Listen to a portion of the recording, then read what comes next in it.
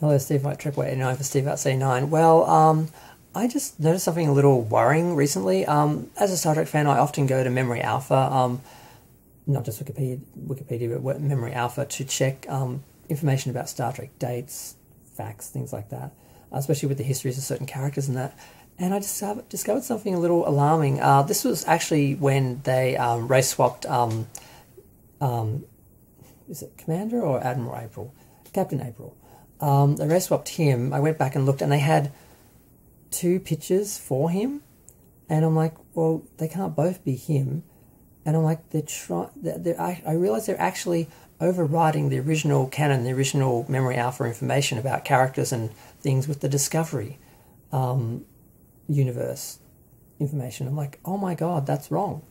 I just assumed they would have separate, canon for that show, and they would keep the original canon as established, because even if you believe that the new shows are canon in the same universe, there are people who grew up with the other shows in other universe who still want to check, when things happened in, the novels or the original series that now have been changed in the new show. So the idea they're overriding the original canon, which was established for all these decades, that they've done a lot of work recording and establishing, that the idea they're overriding this with Discovery era, Strange New Worlds universe information really bothers me. I just assumed you'd go into Strange New Worlds and you'd see, on this date, this happened, on this date, that happened. The idea that you just go into, like if you look at it now, Captain Pike has been put into Strange New Worlds. He's not in the original series anymore. So when you look at all the characters in the original series, so you can look them up, you don't get the Pike from the original series anymore. And it's like I said with Captain April, you go and they've got the picture of the cartoon white 75-year-old guy from the animated series, and then you have the, I don't know, maybe 50 black guy from Strange New Worlds, and they've both got them there as Admiral or Captain Pike. I'm like, you can't have both. You've replaced one with the other, so you either set up a separate timeline, a separate character for it, or you pick one. And the preference now, of course, because I guess they want to kiss up to Paramount and CBS, is to go with the one they're currently promoting and currently using, not the original one that people have grown up with for, 50 years. So I see that as a real problem. They really need to keep this stuff separate so they don't contradict and they don't have to override or replace things, because, when you look at Captain Kirk, they do have the alternative Captain Kirk from the movies as a separate tab or a separate profile or whatever from the original Kirk and the mirror Kirk, but they haven't separated the new Captain Kirk that they've just established in this episode from the original Captain Kirk.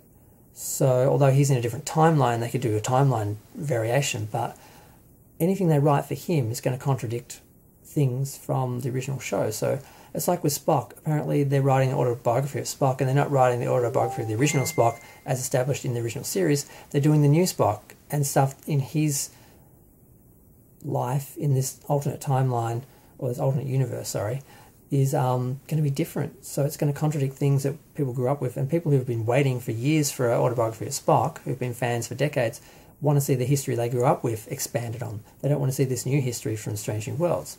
So I find it really, really, I'm really disappointed in Memory Alpha. I think it's a huge lack of integrity on their part that they are just overriding the original Star Trek information from what I've seen, from what I could observe, allegedly, supposedly, with the new stuff from the new show, which contradicts. If they were pointing out the contradictions and looking at them like two different shows, two different continuities or something, that would be fine. But they sort of write it like it's real, and you're looking, this person was born on this day, and this happened on this day. And it's, they sort of play it in the fictional world. Then they have sections about the actual making of the show, which are sort of different. But yeah, you can't do both. You can't have contradicting information. And if you pick one over the other, you're discarding one, and you're throwing away information. It's like a library throwing books out because someone else wrote a new one that contradicts it, so they throw the old one out, like history doesn't matter.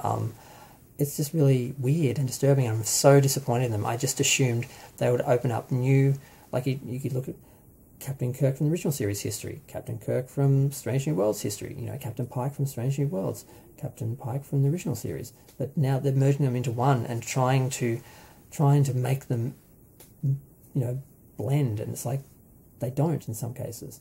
Like, how do you explain some of the other characters now that apparently I didn't really pay attention, but apparently the commander of the space station that is blown up is a race swap of a character from the original series. I just assumed it was a different commander, but apparently they just changed the name a little bit, and it's supposed to be the same character. I'm like, well, if you're going to change the name, why don't you create a new character? I assumed that's what it was. So, and of course, there's Commander Kyle, who they're saying is two different Commander Kyles who just happen to work in the transporter room 5 years apart. One's Asian, one's white. When really we know they just race swapped the character. When they could have easily just made the Asian extra they had in the cage into a full fleshed out character. That would have been the better way to go, and then had Kyle come in later, on the original series, like he just took over from the other guy. But no, they race swapped him, and now they're trying to say, it's two different characters who just happen to have the same name and the same job. It's a mess. Disappointed.